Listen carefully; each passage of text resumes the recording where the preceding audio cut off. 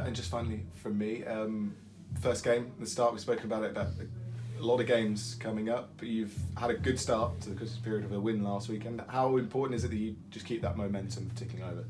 Again, it's about performances, and again, within every result, there's going to be opportunities for players to perform. And again, we've got a good squad.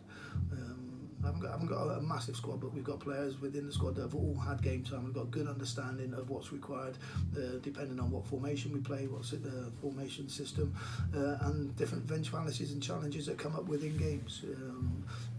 And again, it will be a challenge because there'll be upbeat new manager coming in, wanting to set down his foundations. He'd have had 3 or 4 days working with the players to get his expectancy. They like to play.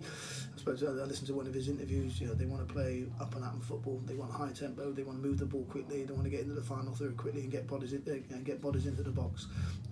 Something that we don't shy away from ourselves. And sometimes what you don't want is to get back exactly what you're trying to do. I think he will have a look at how we play. We get the ball forward.